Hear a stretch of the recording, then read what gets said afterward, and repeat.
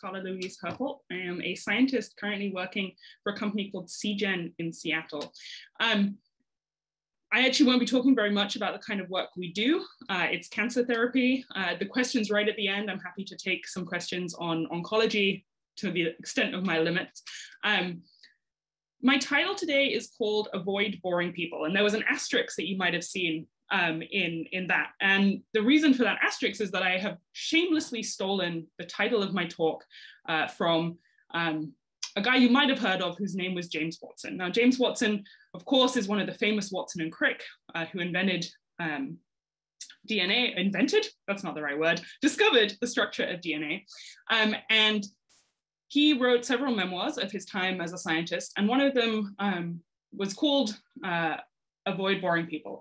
And his point in this lesson was that the title, you should take it in twofold.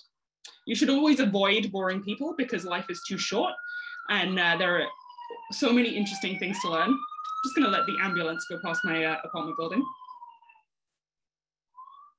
Okay, and the other thing is that you should also avoid boring people. So I really hope that I managed to avoid boring you all this evening and that there's a little bit of something in here for everyone.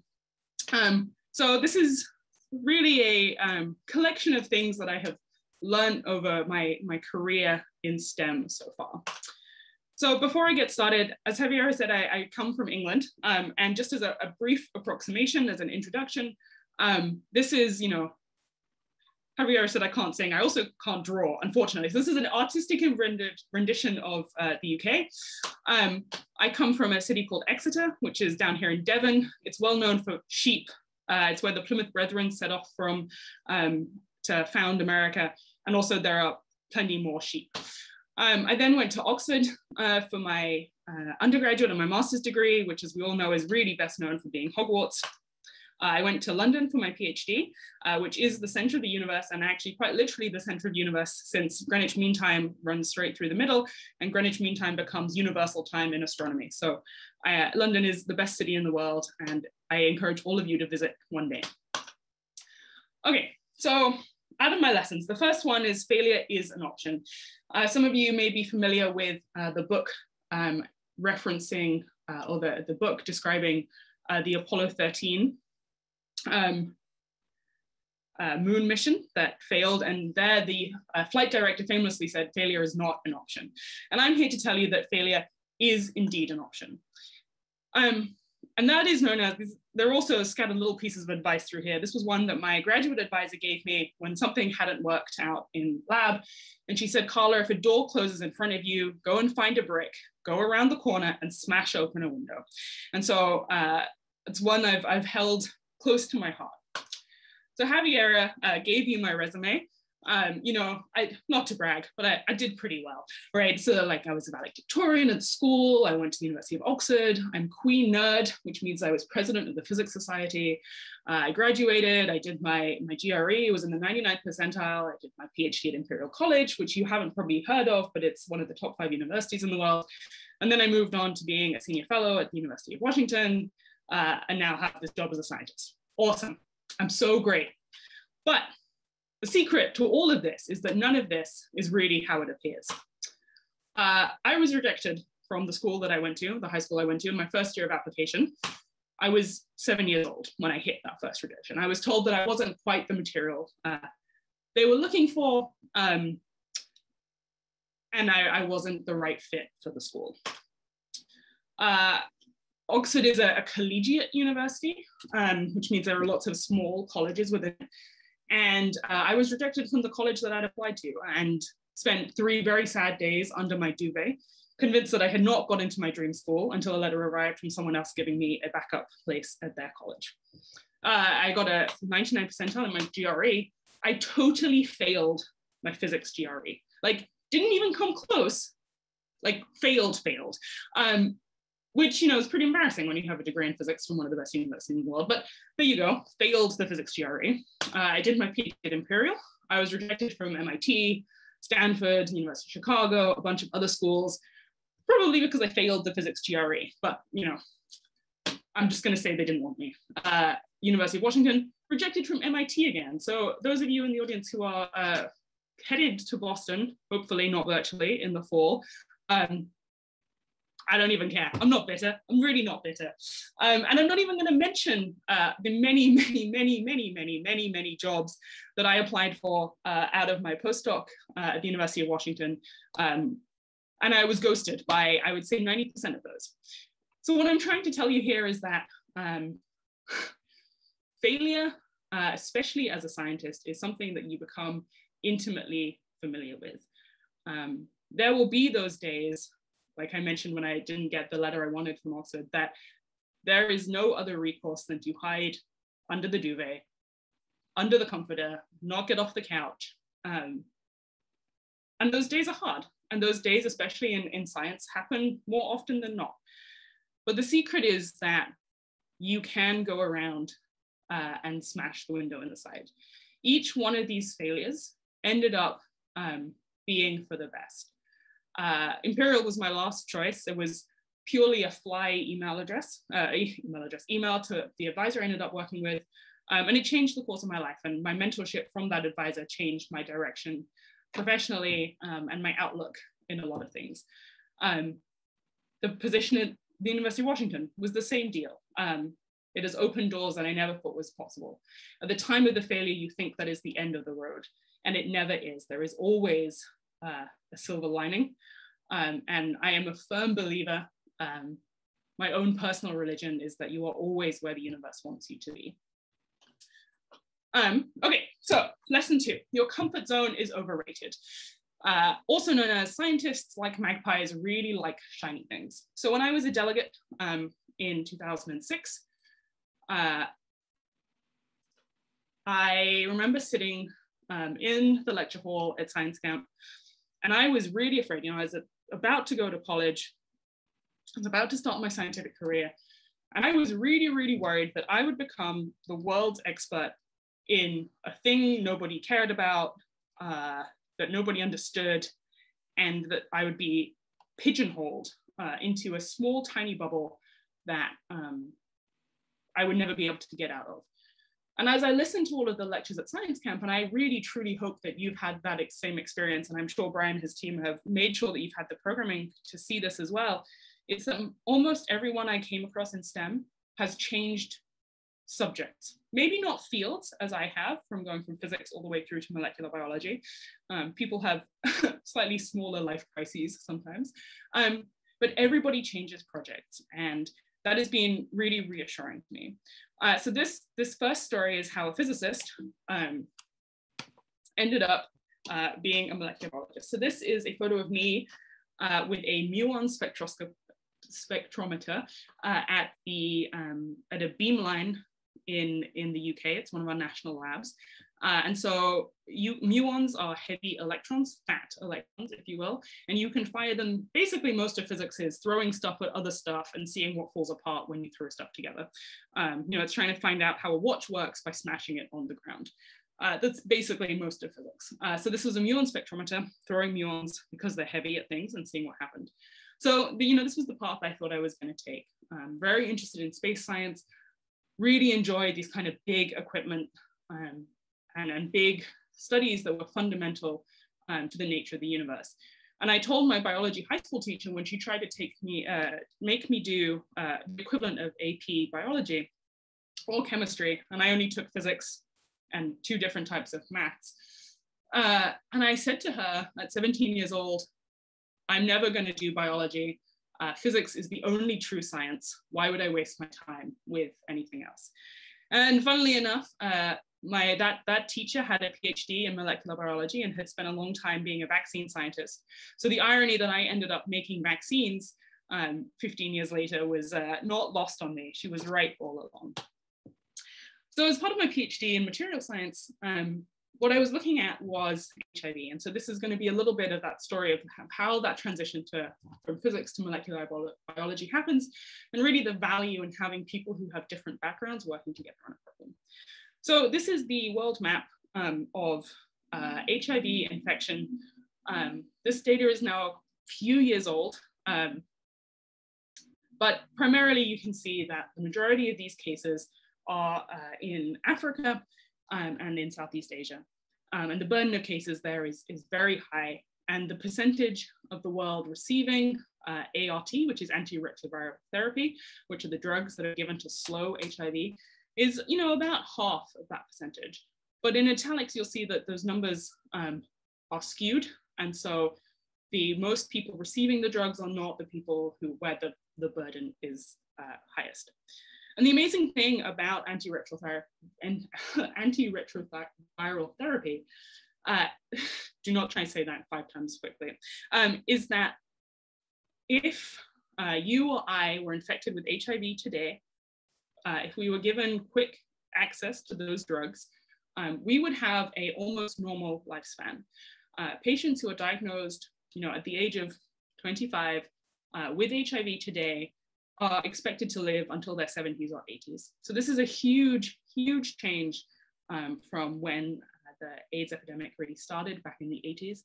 And with Javier beforehand, we were talking about how the difference in the pandemic between the HIV pandemic and the COVID pandemic has been so fascinating to me, because that understanding of what is this virus is so much faster. So this is the problem that exists in the world. It still exists. And so, little old grad student me who didn't know anything about biology was like, we can fix this problem. And so a thing that we ended up using a lot of and thinking about are nanomaterials. And so just to give you kind of an idea of scale, nanomaterials are anything that are 10 to the -9 meters. So an HIV virus is pretty large. It's about 100 nanometers. And regular bacteria is at an order of magnitude bigger than that. Blood cells, about 2 or 3 times the size of that. And so when we end up with a diameter of your human hair, ends up way out in the micrometers. And so there are a bunch of materials, and my PhD was in material science. And so there are the materials that we think of when we think about building bridges or building skyscrapers, but material science also cares about the very, very small materials. So for instance, Buckminster fullerene, buckyballs, which are way down at 1 nanometer. And the reason that we are interested about building things at a nanometer scale is that then we can start to interact directly on the same level as some of these pathogens and proteins that are in our body. So we need to engineer at the same scale that our bodies engineer, or that nature engineers at, really from the bottom all the way up.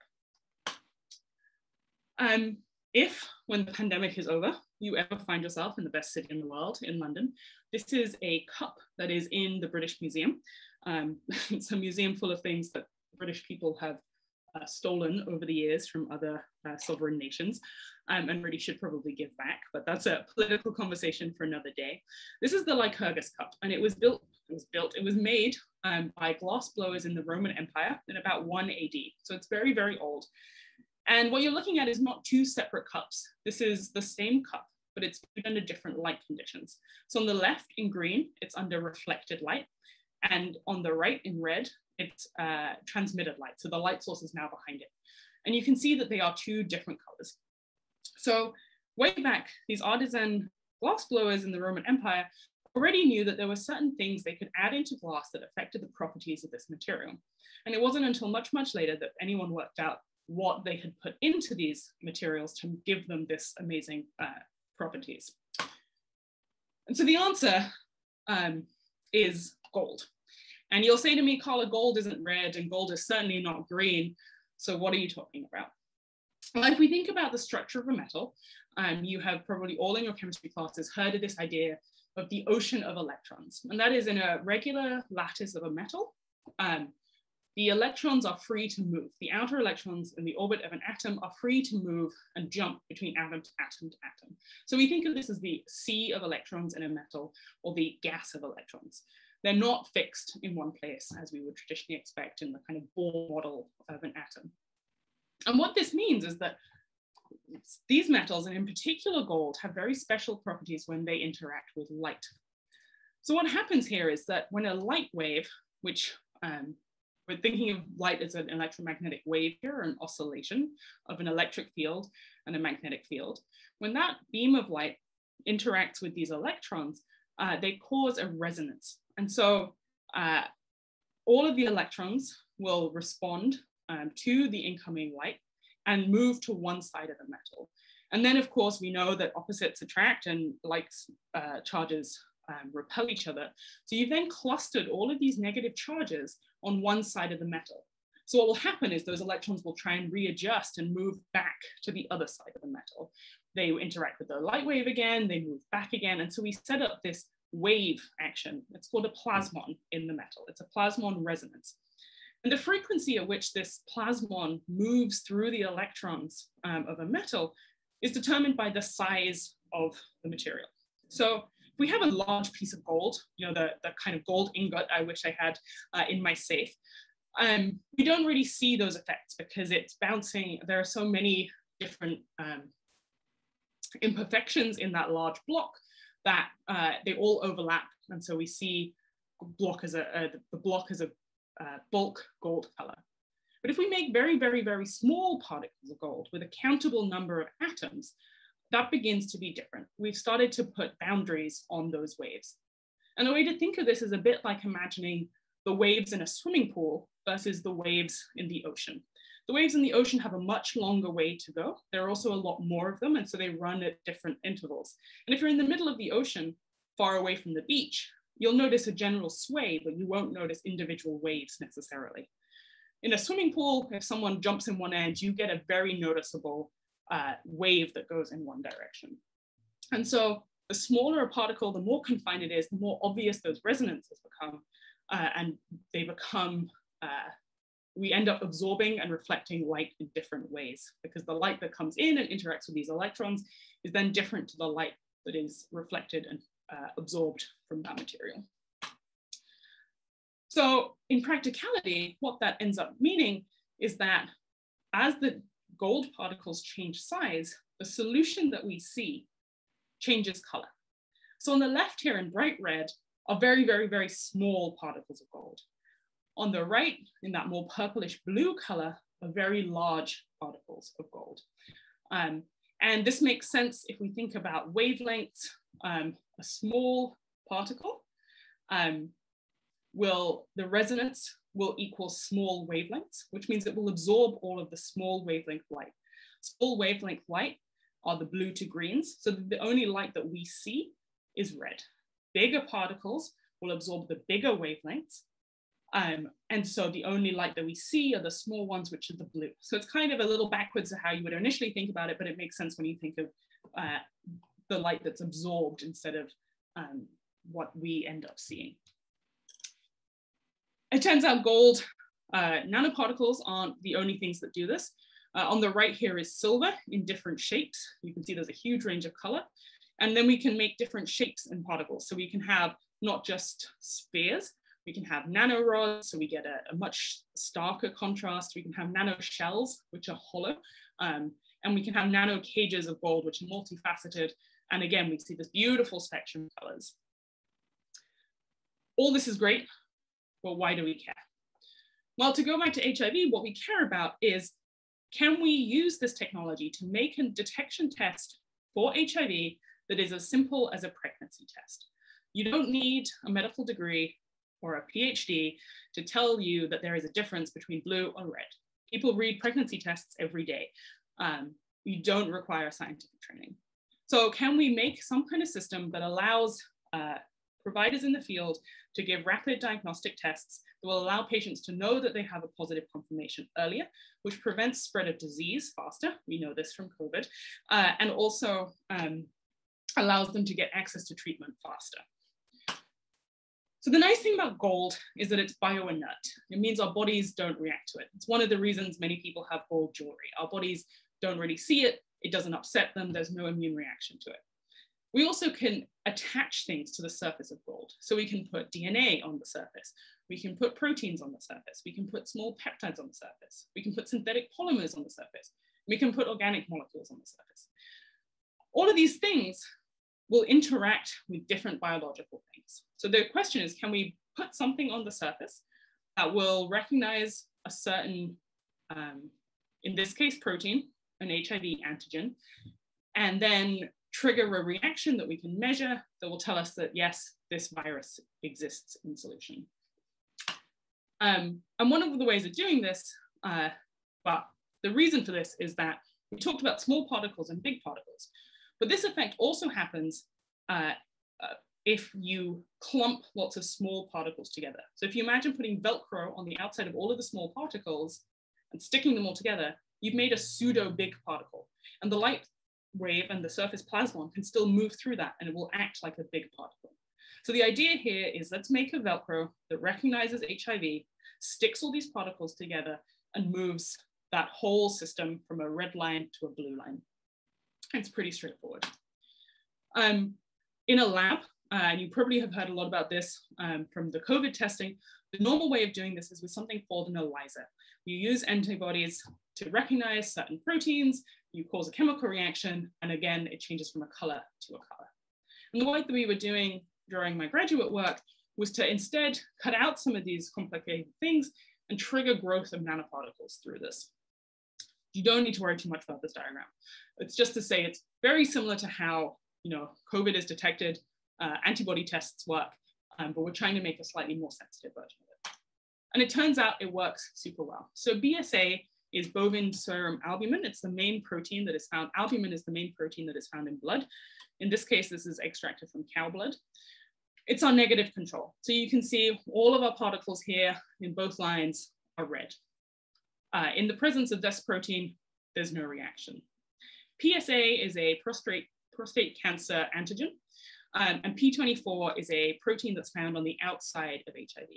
So these nanoparticles were set up to recognize either PSA or P24 and aggregate in the presence of those proteins. Now, what you can see is that these are, you can clearly see that there's a change to blue in the top line in both of these cases. And the grams per milliliter is down to 10 to the minus 18. Now, this was one of the most sensitive measurements ever detected in solution. It's basically a single molecule detection, which is really the holy grail. So if you can detect even one particle, one HIV virus, right?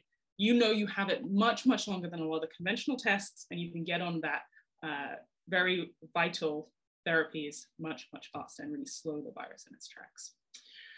So that was my first story about nanoparticles and why my background in physics, right, allows me to start thinking about biology, because I'm interacting with it from the point of electrons, wavelights, all of these things that I've learned as a physicist. So I will take a quick pause here in case there are any questions on nanoparticle diagnostics.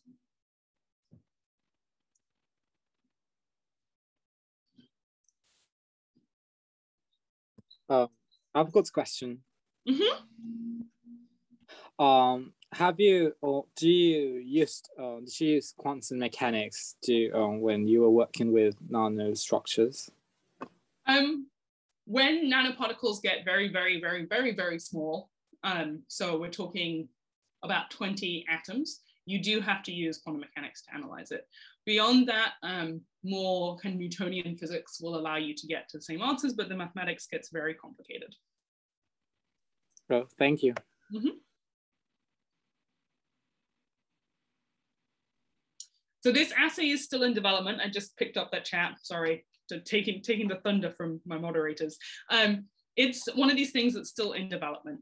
Very similar assays work. And in fact, pregnancy tests do themselves use nanoparticles.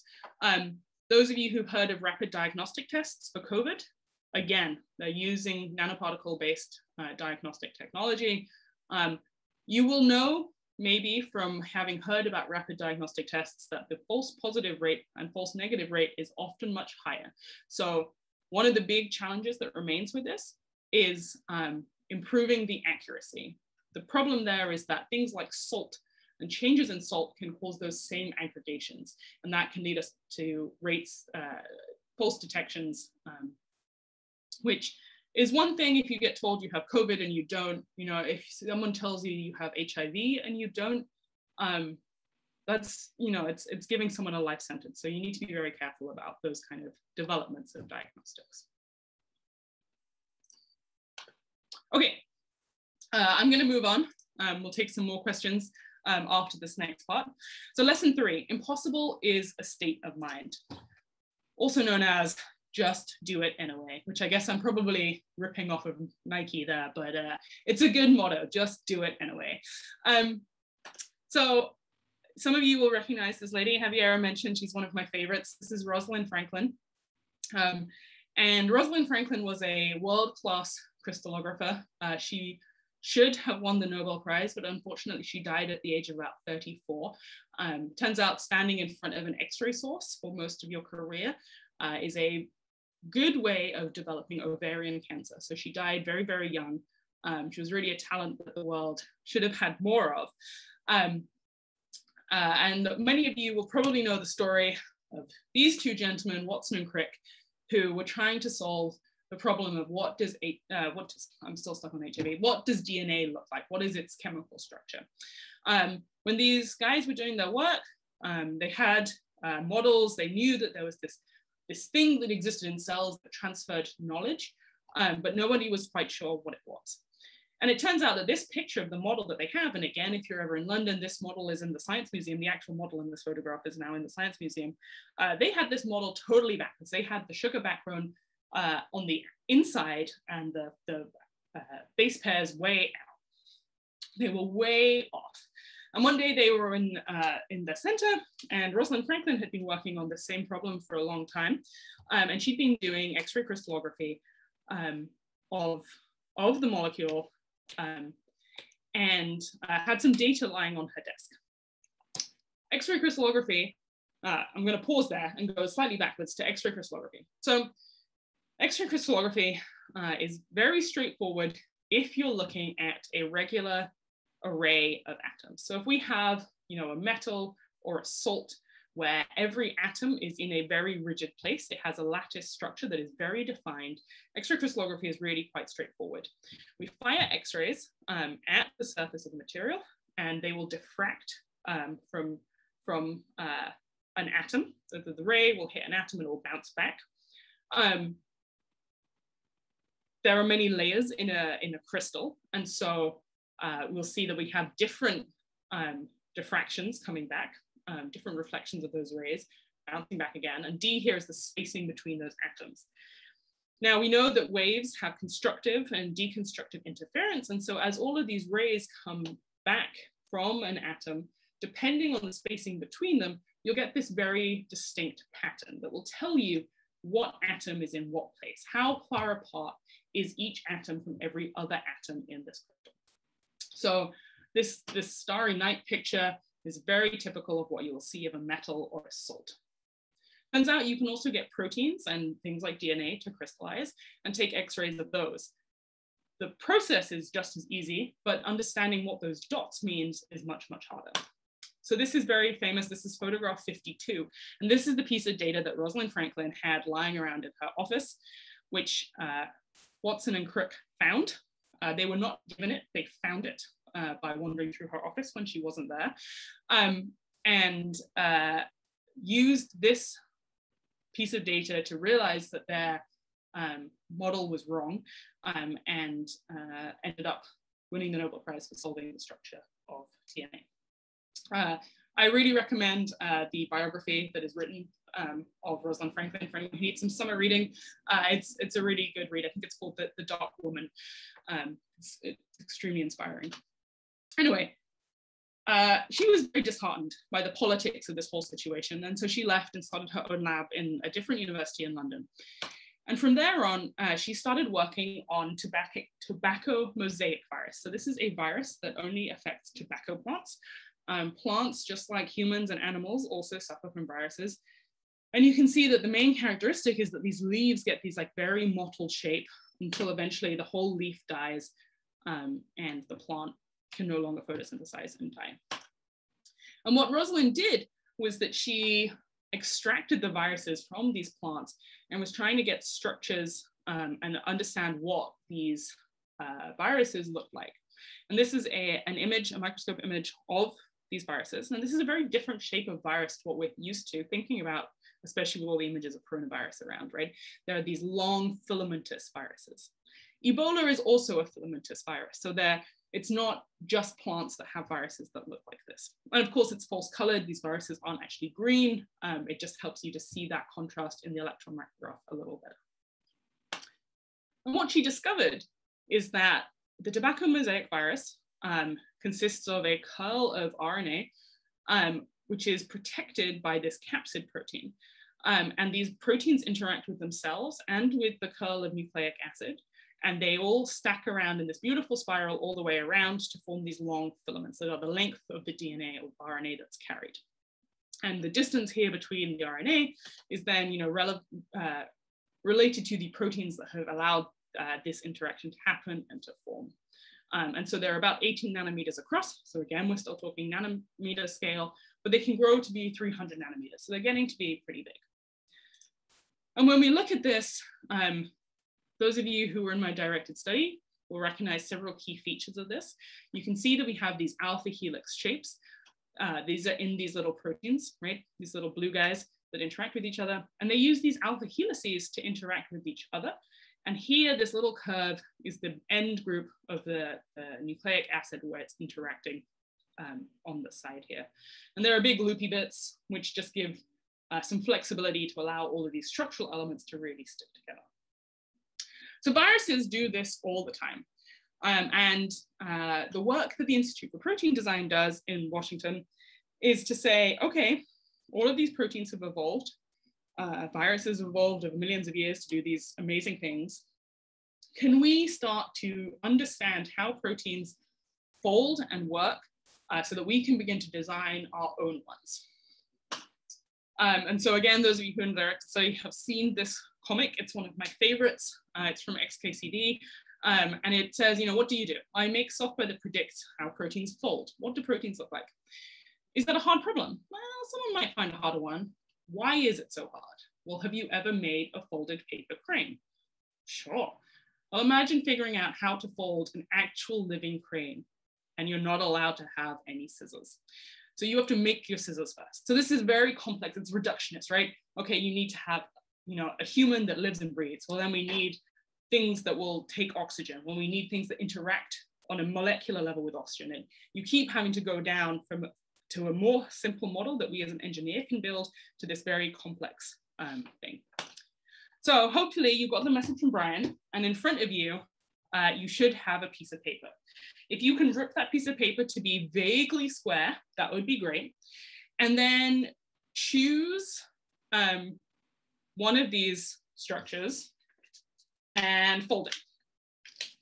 And I'm gonna give you, my phone says it's 5:43, so I'm gonna give you 2 minutes to fold one of these structures. I'm gonna do it too. I've got a piece of paper, I'm ripping it to be square. Okay. Doesn't have to be perfectly square, just good enough.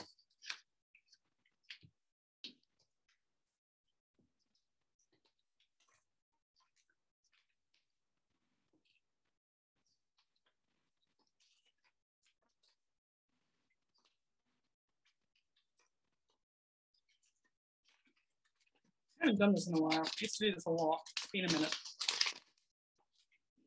We'll see how good this works. Okay.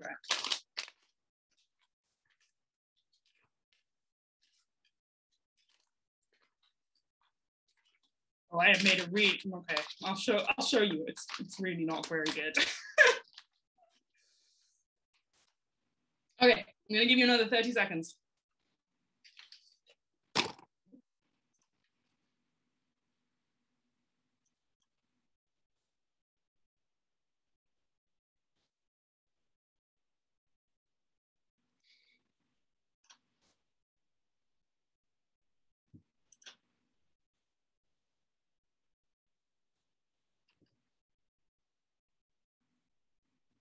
Okay.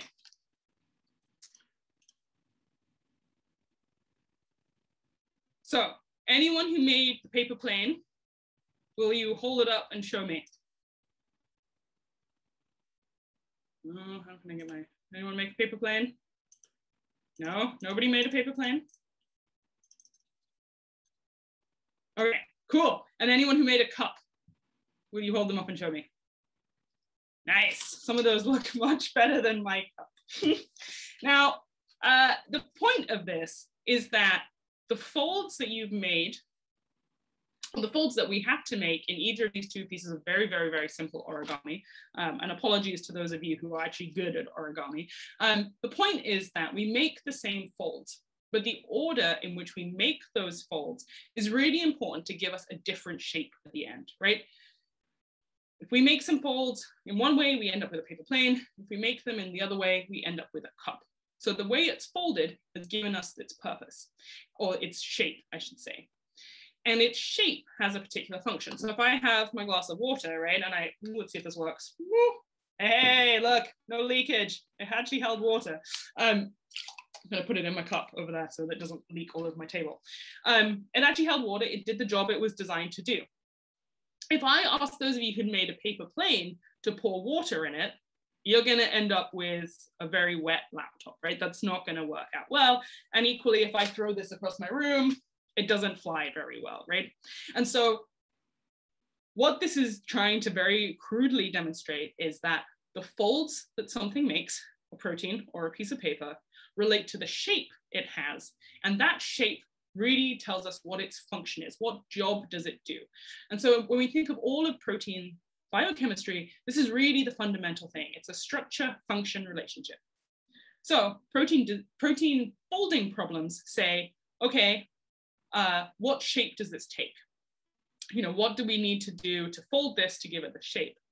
Protein design looks at it the other way. It says, if we want a certain function, what do we need to design? And so on a macro scale, if we want to cross a bridge, there are many different, if we want to cross a river, there are many different ways you can engineer something to get across that river. You might build a boat, you might build a bridge, but you're designing it and engineering that thing with the purpose, I need to get across that river. And so that's what the Institute does. And so what we were interested in is, can we build a virus? And it turns out, yes, we can.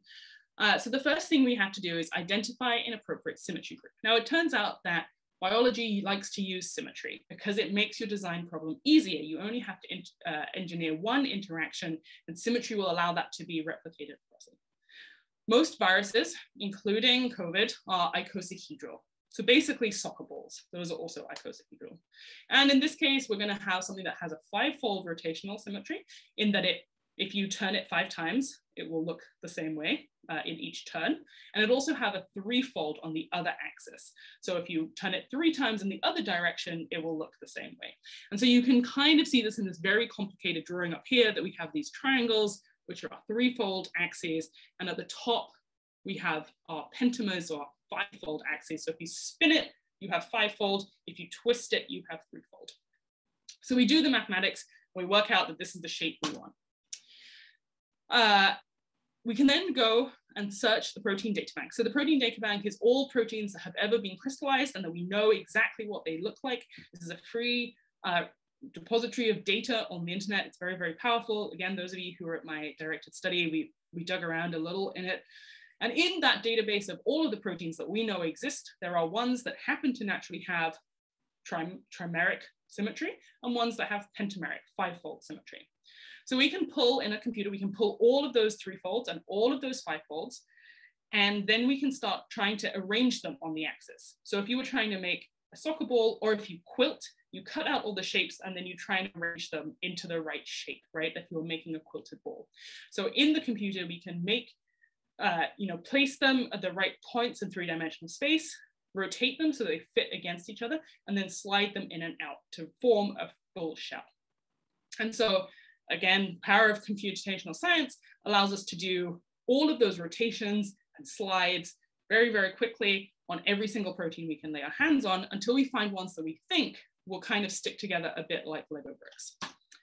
And then the final step is to go in at an amino acid level. So these are the building blocks of life. They each have certain chemical features. And what we want is to have those interact and build kind of a zipper amongst those functions. So we put them in the right space and then we zip them up so that now if these 2 proteins see each other, they will immediately form these balls or virus shapes that we want. This is a very, very quick overview of a very complex process. But basically, through computational science, we can design a bunch of these structures. Then we have to go to the lab and we have to make them and we have to see whether they work. Turns out we're pretty good at this. The ones on the left are actual virus particles. These are electron microscope images. So these filled balls are a different type of plant virus, actually. And on the right here, I call these my special little snowflakes. These are the structures that we've designed in the computer. And you can see they look very similar. The important part about this is that each one of these looks identical to the other. And so this is really, really powerful in science because you have reproducibility. You can build a whole test tube of things that you know look identical, which is what viruses are also very good at doing. Now you'll notice that they're hollow, and that's because they're not filled with anything. These are just protein shells. And so they're viruses in the fact that they look like viruses, but they're not viruses in that they don't have any of the mechanisms inside them that viruses use to hijack cells. So these are total little shells. They're just balls of protein, not dangerous, not infectious. They're just kind of an engineering model of can we build the right shape. We can go one step further than that. So on the right, and everybody has seen this protein picture of coronavirus 1,000 times. I apologize for bringing more COVID into your life. But this is a kind of an artist's representation of what these proteins look like, or what the virus capsid looks like. We have the gray, which is the capsid itself of the protein, and the red here are the spike proteins, which give it the name coronavirus because they stick out like little crowns from the structure. On the left is not coronavirus. On the left, we took those particles that we made and we put one of HIV's spike proteins on the outside. So those little juttings out are HIV proteins and on one of our little balls. So now to the body, this outside bit looks like it should be HIV, but of course it's empty. It doesn't have any nucleic acid in it. It's not the virus. And so this is how you end up starting to design vaccines, right? We're building particles that look very similar to the virus particle themselves, and to the body, all it sees, all the immune system sees, are the spike proteins that it would see in case of infection with a real virus. So that is one thing that the Institute has been working on for a long time. We have a COVID vaccine that is in trial in South Korea right now. There is a RSV vaccine, which is a respiratory virus that small children often get. Brian, I'm sure your children have probably had RSV more than once. And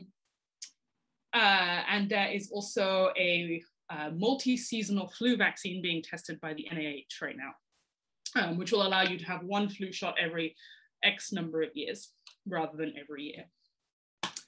The other nice thing is that, like I said, these things are hollow, which means that we can build them to act as little cargo carriers. So we can put drugs that might be degraded by the body. We can put DNA inside them, just like viruses do. And we can package all of those things inside these shells and then deliver them to the body as drug delivery. So in the work that I do now at Seagen, we really care about getting cancer drugs exactly to the right cells and not distributed across the body. You probably have heard the saying that if the cancer doesn't kill you, the drugs will first. Chemotherapy drugs are extremely toxic to the body. They kill any cell. So we can wrap these things that are dangerous to the body inside a shell that the body doesn't really notice until we turn a key and let that thing out. We can start doing drug delivery for a bunch of different things, including gene therapy, in a far more controlled way. So that is the end of that section, and I'm conscious of time, so I'm not going to take questions now, and I'm going to scoot on to my last little section, because there's a great big world outside the lab, and finding out what you don't want to do is important as knowing what you do want to do. And I have come across this in a couple of different times, and I thought I really wanted to go down one career path. I went and tried it for a little while and discovered I did not. So during my graduate work, I spent 6 months working in the UK Parliament doing science policy. And I think you've already had the AAAS session. And so you've come across policy as a concept and how important it is to have science in government. You know, I really like this cartoon, right? We think of scientists as being locked inside our ivory tower, but it turns out that there's a lot outside that tower, and the world can really benefit from scientists.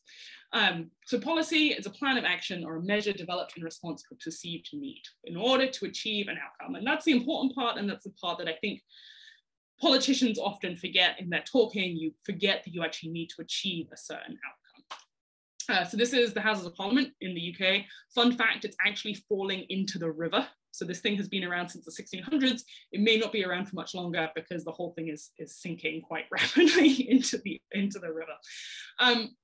Turns out if you build on a swamp, bad things happen, but you know, who knew that? Who knew that in the 1600s? And so there are many scientists and many scientific discussions in policy. When I used to give this lecture at Science Camp, obviously pre-pandemic, I would have to explain why that's important a bit more. These days, we know excruciatingly well why it is important to have scientists working in government. This is an example of a policy that I really enjoyed that I found when I was working there. Haggis is a common delicacy in Scotland. It is made out of sheep internal bits. It's a very traditional food. It's delicious.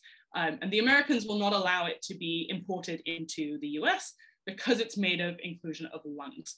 And so this was a discussion which got very silly. And if you read fast, you'll discover that they end up talking about the mighty furor of the sausage people, which if you translate an old Scottish poem into German and back again, I mean, sure, why that's relevant to anything, who knows, right? But the actual part of this is important, right? The FDA does not think that this is a safe food to have. The European Union and the British government do. It's also a traditional food, so there are certain protections there.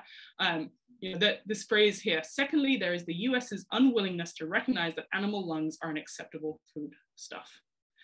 We have two options, right? You change the US's mind on the import of lamb, or you just stop making haggis with lung and maybe everyone will be happy. So these are the kind of ideas where even science comes into, you know, international trade. Other things that we worked on whilst I was there, in the UK, we can now do 3-parent IVF. So in this case, IVF normally, you know, we fertilize an egg and a sperm together in a test tube. In the case where the mother has a mitochondrial disease, the UK has now authorized mitochondrial transfer. So you can take mitochondria from a second woman, replace the mitochondria in the egg with those mitochondria so that that mitochondrial disease is no longer there. Of course, that doesn't affect the DNA of the baby that is born. It is still just the two parents. You've just got rid of the mitochondrial disease to make a baby. So you have these 3-parent babies. That's a very complex idea to explain to a policymaker in government who doesn't have any science background, may not have taken science since they were 16 in high school. And so the reason that these offices exist is to try and distill this information without making policy recommendations, right? It is just to say, this is what is happening, this is why we need it, and then let lawmakers have the information that they need to come to decisions that can impact society. So this was a very cool experience. The most exciting part about it for me was that I was allowed into the archives. These are vellum scrolls. This is a total aside. But these are vellum scrolls. It's just very cool. These are vellum scrolls of laws that were written in the UK in like the 1300s. So this is just a lot of goat skins all sewn together and written on. This one, the very large one, I think it's tax law. Who knows? But occasionally, you know, especially with Brexit happening a few years ago, they would go and pull some of these very old laws out of the archive to justify certain decisions and unscroll the lambskin. And because it's an animal product, you can actually touch these with your hands because the oils that we have on our fingers are actually really good for hydrating the vellum so that they don't get brittle and you would never be able to open them again. So that was cool. You could just go and pull whatever old scroll you wanted and unroll it and have a look at it. And to give you some idea, backwards. This is me in the archive. There are many, many scrolls, lots of laws. The UK doesn't have a constitution. Instead, we have this. Gets complicated. This is Queen Elizabeth I's signature. Actually, no, I lied. This is Henry VIII, he who had the 6 wives, signing off on some law. I think it was granting some lord lands. Who really knows? But the more interesting one, I think, for you guys is this is the original copy of the Declaration of Independence that was sent by the Americans to the British government to say, we're out, we're done, we no longer want to be part of you. So this was a very cool piece of paper to see. This one is not a scroll, this is actually paper, so they don't like you touching that, which I discovered the hard way when they shouted at me. But it's a very, very cool thing to have seen. And all that being said is I really thought I wanted to be a science policy person, and it was fascinating, but I realized that my heart was at the bench and I liked doing science and not telling people about cool science that other people were doing. So my conclusions, TLDR. 1, You do not need a 4.0 in college. People will tell you that you need a 4.0 in college. For most graduate programs and getting most jobs, a 3.6 is good enough. And you can kill yourself trying to get that 4.0 and miss out half of what is good about college. The friendships, the connections, the people. Do not beat yourself over the head if you drop a point in a class somewhere. Again, life is too short. You will do just fine. Not that I'm advocating don't work hard, but losing a point here and there is not the end of the world. Although the kind of people that I am, certainly, I would have beaten myself over the head for every A that I didn't get when I was in high school. And you learn that actually nobody really cares. They care about your impact on the world. 2, your career will not be defined by a degree. I have a degree in physics.